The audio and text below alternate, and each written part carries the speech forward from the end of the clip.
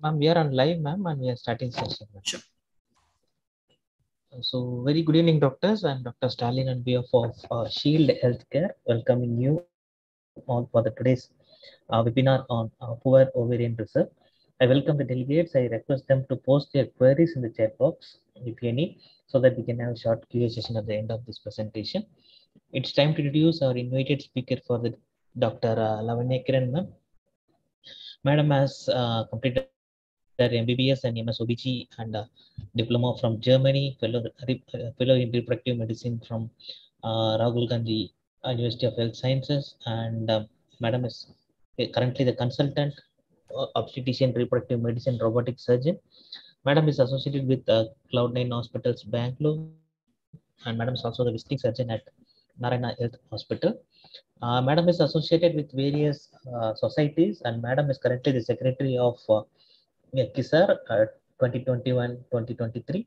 And Madam was also the joint secretary of KISAR, founder member of Karnataka chapter IFS, member of ACE, member of BSOG. And Madam has also received various credits and awards to her service.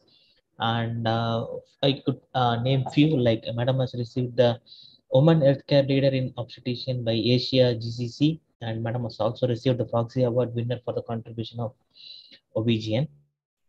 And Madam is also the invited speaker by Taiwan Ministry of Exchange Program in OBGN.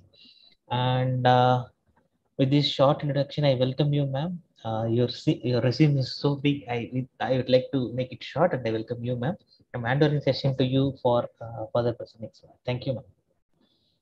Thank you, Mr. Stalin, for this kind introduction. So without any delay, I think we should move forward with our talk. So I'll just share my screen. Just give me a moment.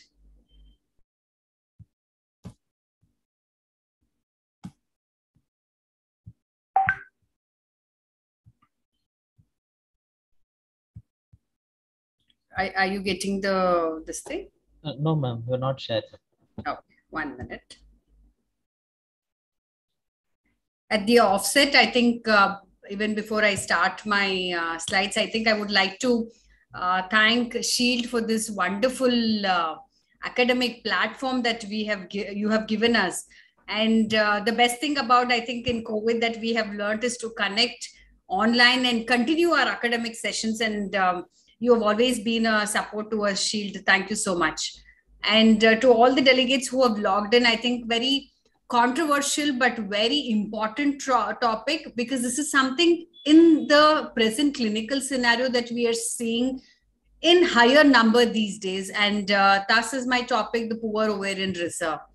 Like I mentioned, I would always say that POR is a poor prognostic factor in ART. That's only because we all know that the decline in the quality and quantity of the oocytes will always be there. Unfortunately, we all know that it's an irreversible change that a woman has to go through this. And especially because of the ovarian stimulation protocols that is happening, not only in ART clinics, but everybody practicing ovulation stimulation. This is a decline even before they reach the fertility clinics, different protocols that is happening. And of course, there are a lot of other factors added onto this, and that is one of the age criteria, which is very well known, and it's a known contribution factor for poor ovarian reserve.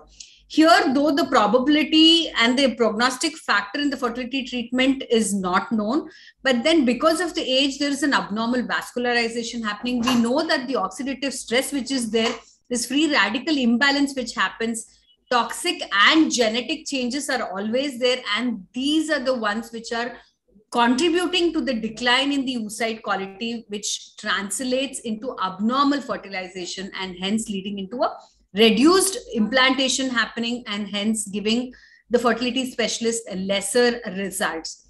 And we also know that little is known about it. The management is very tricky here. Results are very poor. We also have genetic factors contributing to it. And to make it worse, we also have the environmental factors getting added onto this. And more of the times that we start stimulation in these poor ovarian responders, higher cancellation rates have been there. Though we get few oocytes, getting them into an embryo or a blast is very difficult, and lower pregnancy rates, I would say. And here, approximately, it is believed that 10% of them undergoing IVF do show poor ovarian response to any of the gonadotrophin stimulation that keeps happening. And then that's only because of the quality and the quantity of the oocyte pool or the follicle pool that is there, and it is much more in the infertile group, I would say, and these are the ones which is complicating our results, and it is very difficult to even understand who are we dealing with, who are the poor response people. Here, as per the definition, if I have to say, poor ovarian response implies a suboptimal follicular response, which means there are lesser number of oocytes retrieved during a stimulation of an IVF. According to the ESHRE, it defines according to Bologna criteria in order to standardize the definition, since the variability is like very striking and it can be different. As per the Bologna criteria, we define that at least two of the following three criteria. What are they? When the female is more than 40 years of age, she's one of the risk factors. Here, either if she has less than 3 number of oocytes for a conventional protocol where we expect at least anywhere 6 to 8 number of oocytes, but then we end up having only 3 or even lesser number of oocytes, then she falls into a poor ovarian response. Or she has a lesser number of antral follicle count, which is less than 5, including both the ovaries, or the AMH is less than 1.1 nanograms per ml. We can see that the prevalence, we Indians, though we have high number of data, higher population rates, but then on the scientific note, we don't have good data. This is one of the studies that I picked it up from the US, where the prevalence says is 19 to 26%. And FSH has been very high in people, even though they're lesser than 40 years. There's another study from the China population, where they say the prevalence is almost 16.9, where they have taken a cutoff of 2.5. And even I think even in my clinical practice, it's better all of us take 2.5 nanograms per ml as the cutoff value to label anybody as a low AMH. Here, we also have to see that 2 episodes of POR after maximal stimulation is sufficient enough to label. So sometimes when we do a first stimulation and we get poor response, and we can always try and change the protocol where we can use a dual stimulation protocols. I'll tell you about the protocols that we can use to make sure that we have a better results in the next cycle. Even in the second time, if we have a poor response, I think that's good enough for us to call her as the poor ovarian responder. Coming to the age, it's a mathematical model which is proposed where they're seeing that there's in fact, we all come with a fixed number of primordial follicles, where as per the age, the number of primordial follicles starts reducing, and that is what leads into lesser number of oocyte quality and the quantity, and that is why it's difficult for these people. And we can see with the advance in age, the egg count comes down. So we all know that there are around 7 lakhs of oocytes, which is there when the fetus is around 5 months, and as soon as you're about to deliver, that's around the 9th month, it reduces to 5 million, and during puberty it is only 1 million, and of which only 400 ovulate. Of course, the peak of the fertility is somewhere between 20 and 30 years, and after 30 years there's a high peak of fall in the fertility. And there are also predictions that higher the age, lesser the live birth rates and lesser the response. And we have enough of charts to tell us that number of embryos that we will be obtaining with the increased age is also much lesser, and the number of oocytes is much lesser. We can see that the number of blastocysts, the euploidy blastocysts that we obtain is also lesser. So they say that probability of blastocysts being euploid declines with age. That means having a aneuploidy embryos will be higher with the increase in age. So younger the age, we have better number of embryos and better quality of embryos for transfer. So this is exactly what I mentioned. These are the studies supporting that with the increase in age, the aneuploidies are much more higher. So it is only going to be progressive. This is the contribution of the age, but that is something that we cannot do about it. And the same goes with the genetic as well. But coming to environmental factors, we already know that the plasticides that is around us because of the BPA that is used, the exposure of pesticides that is there in the general environment, even the fetuses are exposed with a lot of ingestion by the mother, the fruits, the vegetables, the environment, the air quality, everything becomes a contributing factor, and these can deteriorate the, if it's a female fetus, it's already coming, it's can be start reducing, and it causes a lot of problems, including your weight also has a contribution to this, where underweight, overweight can be a problem. Even nutrition is a greater contribution to the poor ovarian reserve as well. Of course, ethnicity and economic factors is very important. Education also plays an important role, because you know that higher the age, you are prone to all these problems, including Down syndrome. So you go for a screening much earlier, and you will reach out to the fertility clinic as well.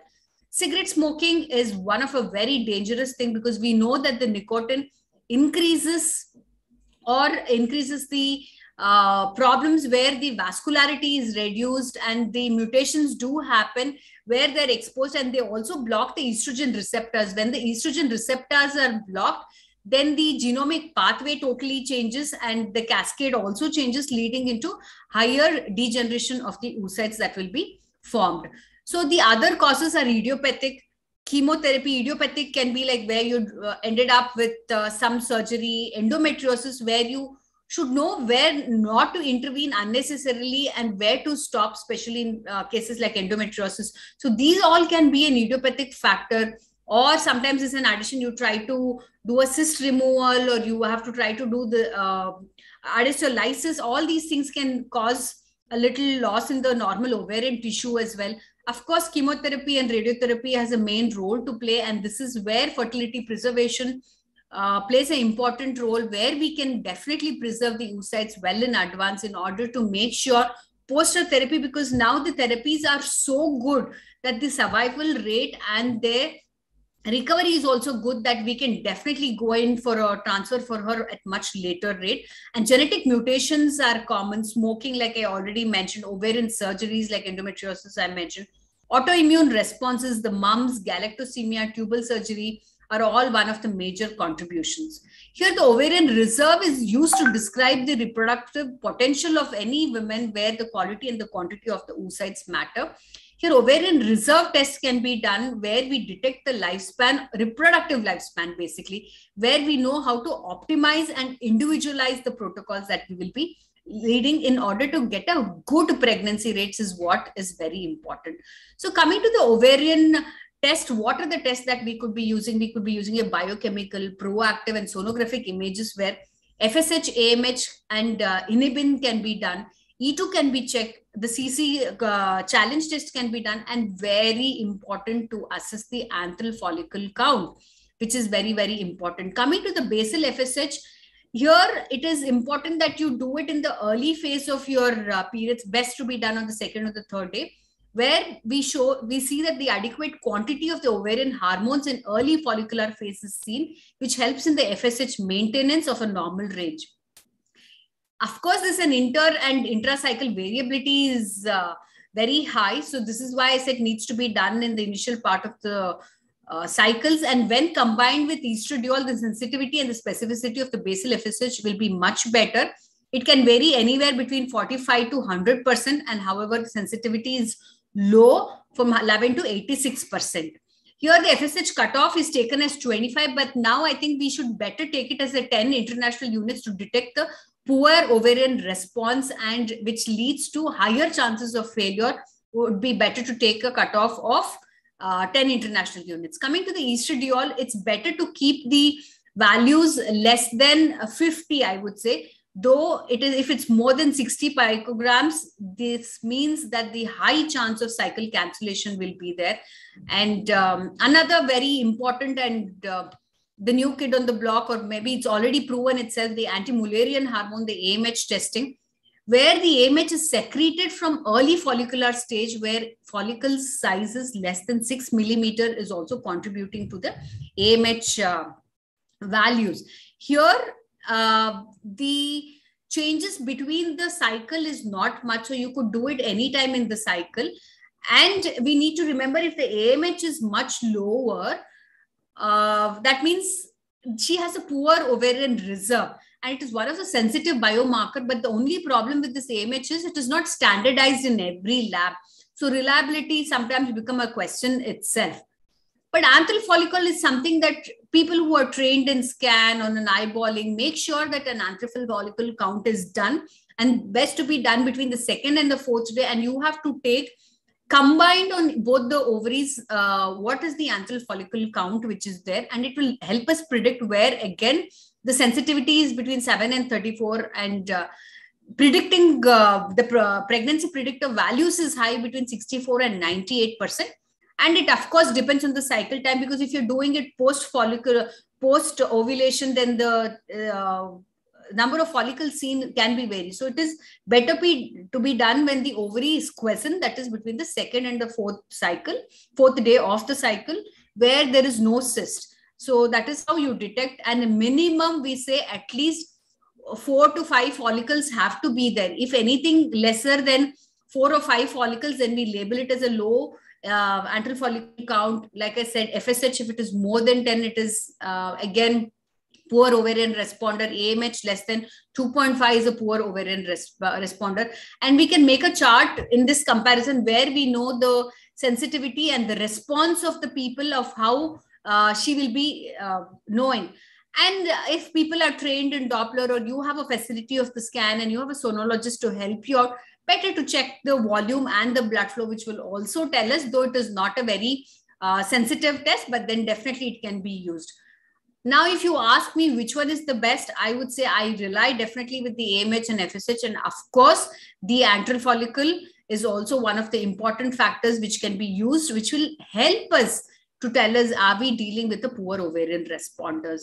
And this is how we do the test. And these are the studies which are also telling that it is good to go ahead and do the testing depending on these values.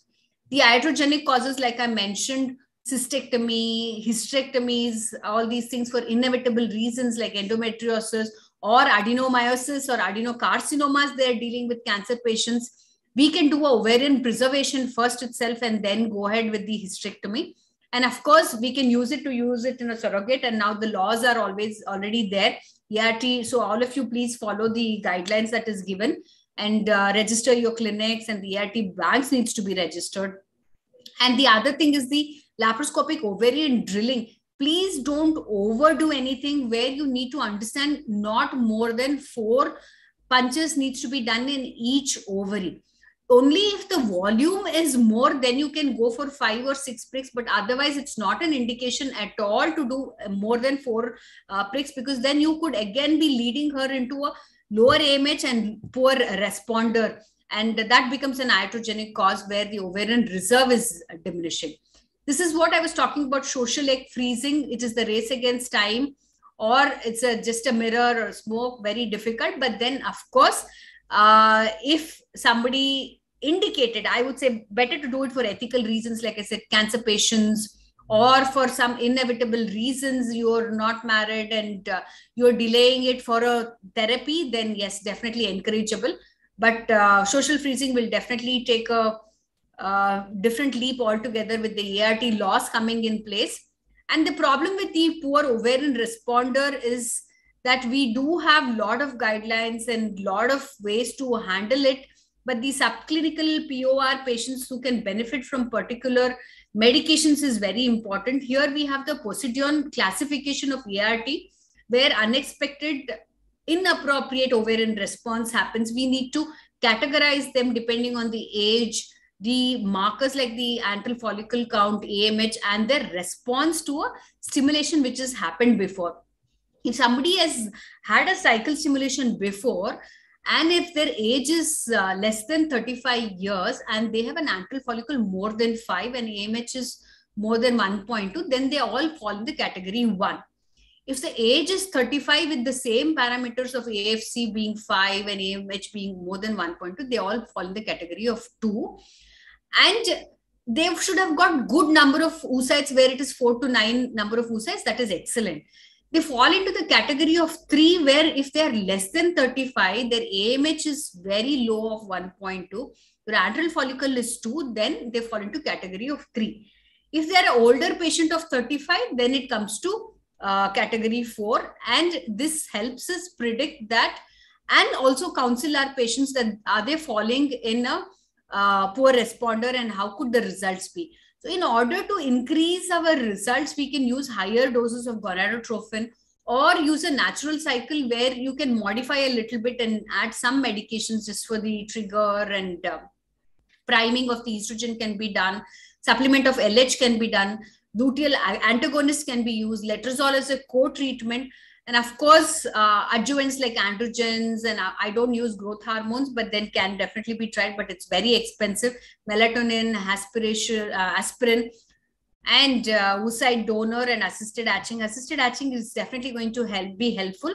But then we need to remember, like I mentioned, if age is another additional factor, the number of blastocysts that we are going to have at the end of the day can be very lesser. Aneuploidy embryos are going to be higher. That means the euploid embryos are going to be much lesser with higher age, and that can be a risk factor. Oocyte donors, yes, can be one of the options, but it's very difficult. And like I mentioned, whenever with the new law, if you're going for a oocyte donor, you need to remember you cannot have more than 6 oocytes. So you cannot have OHSs, or you cannot have more than 6 oocytes, and your results are going to come down. And of course, the secret protocol that you're going to be using to get only 6 number of oocytes is going to be very tricky. And imagine if you get 6 number of oocytes, what is the number of embryos or the blastocysts that you're going to have at the end of the day can be very tricky to be using, and not easy for to convince the patients as well, because we see in our clinic where patients, though they have an AMH of 1.8 and we tell them, look, you're a candidate for oocyte donor, it's not easy to convince the patients. Of course, if you are putting them, we have different protocols like short agonist, microdose flare, we can be used. Antagonist protocols can be used. Natural cycle is best, and modified natural cycle, like I said, small doses of FSH can be used. Antagonist can be used. Minimal stimulation protocols like letrozole and CC can be added. Priming or pre-treatment with OC pill. And DHEA is something that is very important, along with aspirin and leucine. All these things can definitely be tried. And these are the markers that we told about adjuvant therapy. And the gonadotropin triggers that can be used. Luteal phase is very important. In non-responders, of course, we can use the ANTAG, the recombinant FSH, the GnRH agonist triggers, the HCG can be used. We have several protocols to be used, but then the problem is when the patient is not responding, that is when we are going to have a problem, and explaining it to the patient becomes very, very difficult. There have been cycles where they have seen when recombinant FSH is used, the number of dosages used in these patients will be much lower when compared to a urinary or a highly purified HMG used for these patients. They can be needing a higher number of dosages. So individualization of non-Posidian patients is not very difficult. You have to you can use a recombinant FSH, which is of a better safety protocols where you're reducing number of OHSs, and HCG triggers can definitely be used. But for the classical poor responder, what are the things that you can do? Like I mentioned, I told you already about the factors, if considering their age, considering the number of oocytes that they have had in the previous cycle, if they've had an AFC and an AMH much lower, what kind of treatment do you use? So you can use a higher number of FSH, which can be used for stimulation protocols. And you can also use the proposed markers that can be used, where the follicle to oocyte index can be seen, where oocyte number by the number of oocytes that is obtained by the antral follicle count that we have. So if it is less than 0.5, that means it's a low follicle to oocyte index, and our results are going to be very low. And hence, population investigated, we have seen that hyperresponse to recommended recombinant FSH is a better treatment. Advanced reproductive age group, co-treatment with antagonist is better. And we will have better live birth rates, number of oocytes retrieved, implantation rates, fertilization rates will definitely be better. And these are the protocols where you can start with 150, or you can go even as high as 225 to 300 to start off, and then you can start tapering it down if there's a better response. And these are all the gonadotrophins that we can use using the follicle to oocyte index, where I told you, the number of oocytes that you achieved compared to the antral follicle count, and the type of FSH that is used, the LH supplementations, and to individualize the Posidion group 3 and 4, where the age is more than 35 and they have much lesser response. So here you can use long agonist protocols, GnRH antagonist. Dual stimulation is something that you can be using. So dual stimulation means you start a protocol, you retrieve the number of oocytes, give a gap of couple of days, maybe 4 or 5 days, and then you can restart the stimulation immediately. So you have more number of oocytes, and this criteria is depending on the primordial follicles, which grows in stage by stage, and so you don't miss out the smaller follicles which will start growing at a much later date, and you are going to get a good number of oocytes. So you can do a oocyte pooling and then finally fertilize, and then you are going to have a better number of embryos. And they have seen, compared to one time, if you have 8%, they have seen it increases to almost 17% when you do a dual stimulation protocols, and the results are definitely much better. And like I mentioned, agonist, antagonist can all be combined. High dose gonadotrophins may not benefit the patient beyond a particular dose, and also increase the possibility of poor oocyte quality and discomfort and side effects, and costing is very important.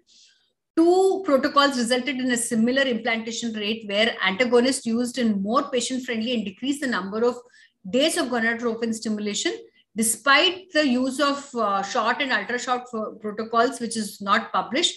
They have a better benefit in the clinical outcomes. We can definitely add letrozole and CC for poor ovarian responders, where we can see the response become a little more better, and we have a better live birth rates. Coming to the adjuvants that can be added, DHEA is something very important, and it has definitely worked in my practice, and I would say it increases the conception rate. And estradiol priming can be done, recombinant LH can be added, and they have seen that almost 30% better in poor responders. Growth hormones, like I already mentioned, I don't use it. Melatonin, aspirin, yes, definitely, but it leads into a debate of topic by itself. Like I mentioned, oocyte accumulation can be done, where by vitrification followed by insemination, which leads into a better success rate in lower responders. Just double stimulation, like I mentioned, you start the trigger, start the stimulation protocols, aspirate, and restart in a couple of days. This is to have the multiple recruitment waves of the follicles, and you have the opportunity to utilize the ovarian stimulation in the luteal phase as well, and both follicular and this thing. Like I mentioned, oocyte donor is not going to be easy going forward, but that is definitely to be kept as a resort, and be very careful when you start going for an egg donation and the donor that you're going to be using. And all these people need to be coming only from the ART bank as per the new ART guidelines. And newer but yet established approach, I would say, ovarian transplantation, mitochondria, stem cell based neogenesis. Of lately, my favorite, the platelet rich plasma, which can be drawn from the blood. And I'm also started using the stem cell, where we all know that the platelet rich plasma is like a growth factor and cytokines, and has been used as an agent to induce the tissue generation from years together in different fields like cosmetology, orthopedics. All these people have been using, and the same has been implemented in the ovaries as well, in poor responders and perimenopausal age groups, even the menopausal age groups, to make the symptoms much better. PRP also promotes follicular development in vitro and is being utilized in small cases. And they have shown that intra-ovarian injection of PRP has led into increased number of oocytes. And I hope I will be able to publish a study very soon, where we've had a couple of pregnancies with AMH as low as 0.4 and 0.8, following a platelet-rich plasma from the stem cell bone marrow extract that we have used. And a lot of PRPs that has been used. So it's on the way to publication, and I'll also be presenting on an international conference very soon. Maybe we can take that as a topic at the earliest. So in the same, to support the study, another fertile sterile in 2020 also suggests that the intra-ovarian injection of autologous PRP might be considered in women with poor ovarian response to stimulation, where wider clinical application can be needed. But a lot of randomized studies needs to be still upcoming, but then it is very well proven, and I've also like used it in my practice and it's good. So coming to antioxidant supplementation, impact of the antioxidant supplementation, where we have the oocyte IVF media for oocyte collection, fertilization has been added, and supplements in 8 to 12 weeks prior to IVF cycles has led into better quality of embryos, better quality of oocytes that is obtained, and good number of euploid blastocysts are seen.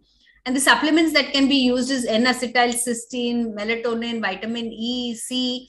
There's a innumerable list: L-carnitine, myoinositol, folic acid, CoQ10, pentoxifylline, vitamin D. But the one that I like is the leucine, and that is only because it is scientifically proven and it acts on the mTOR signaling, where we can see that the protein synthesis is better and the energy production is much better, where the ketoglucarate conversion to glutamate is very important, and that is how we end up having a better primordial follicle, which leads into better quality of oocytes. And mTOR has been very promising, where the leucine metabolism happens, and we can see that the AMH and FSH are much better after using leucine for a longer duration of time, where at least 3 months prior you need to start before your stimulation protocols, and AMH role in recruitment of the primordial follicles will be better.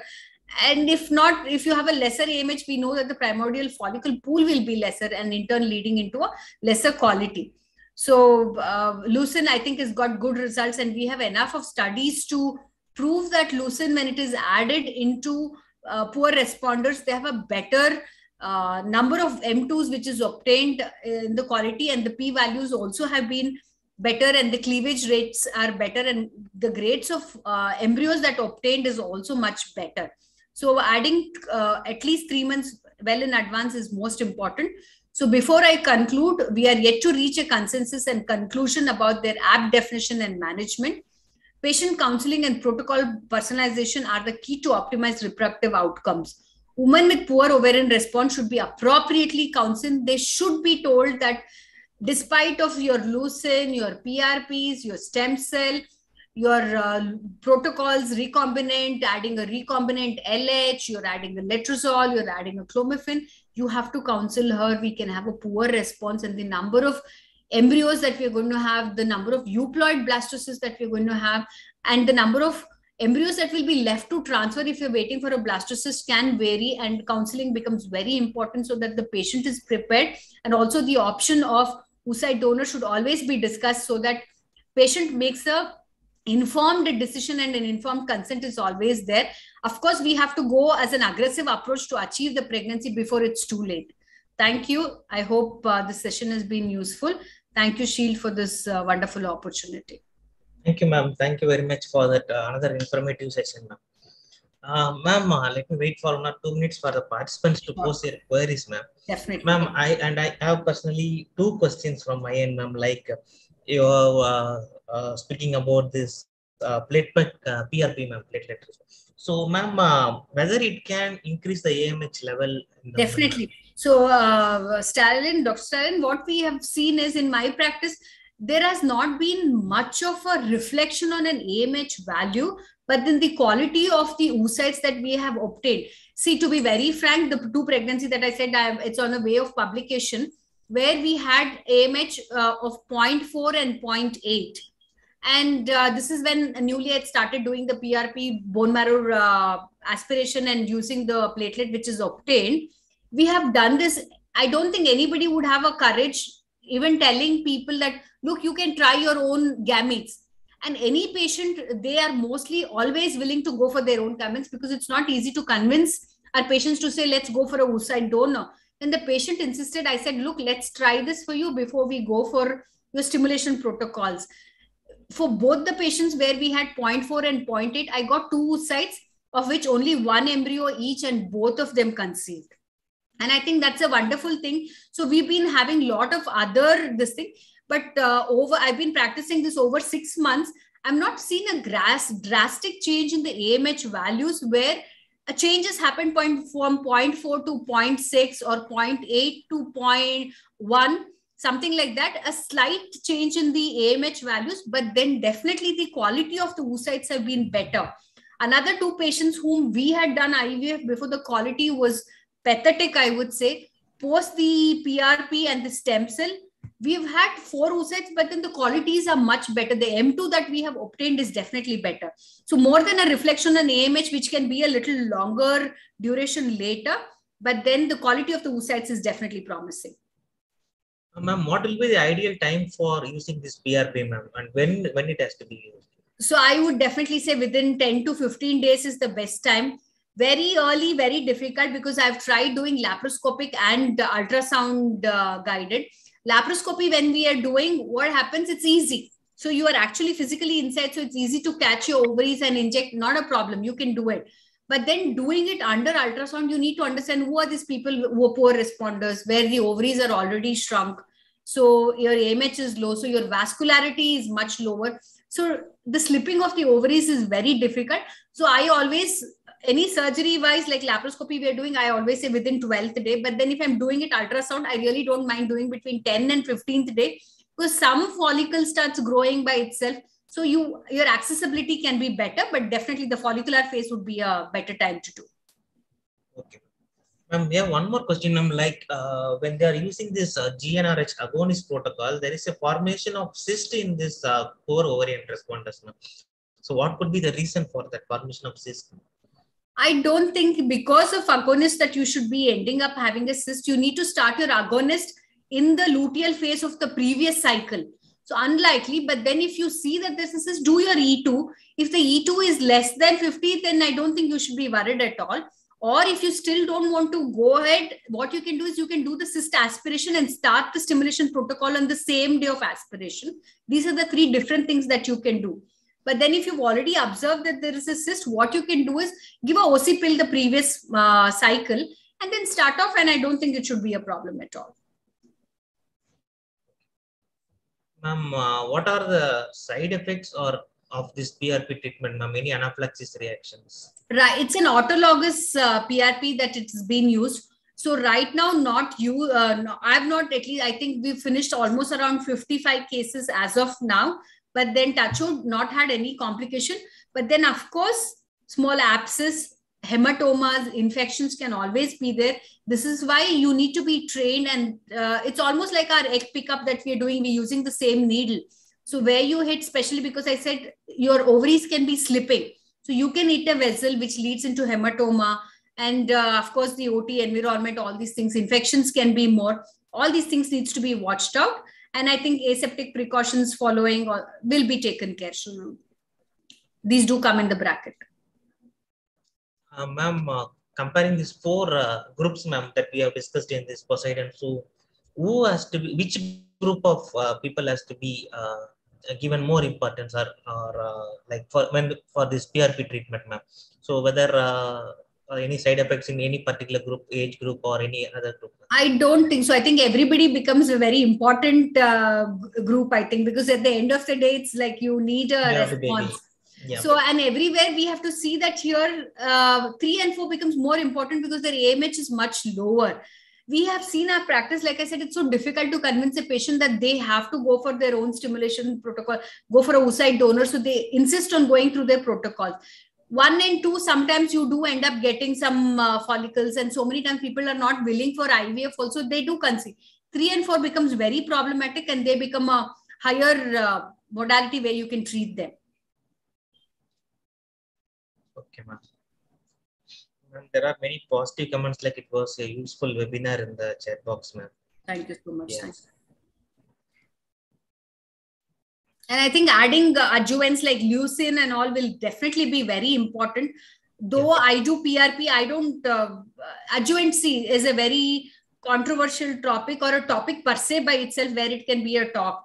But then to be very frank, I think leucine is something that I've loved and used it over my practice. And definitely we've had good quality of the embryos. So very difficult. Even when I started PRPs, it's like very difficult. Is it just the stimulation of the ovaries with the prick that is happening, or is it the leucine, or is it really the PRP? Very difficult. But then doesn't mean that I'm using a PRP. I'm not putting them on any adjuvant. So everything comes in a combination, and then everything adds on to the quality of the oocytes that we are obtaining.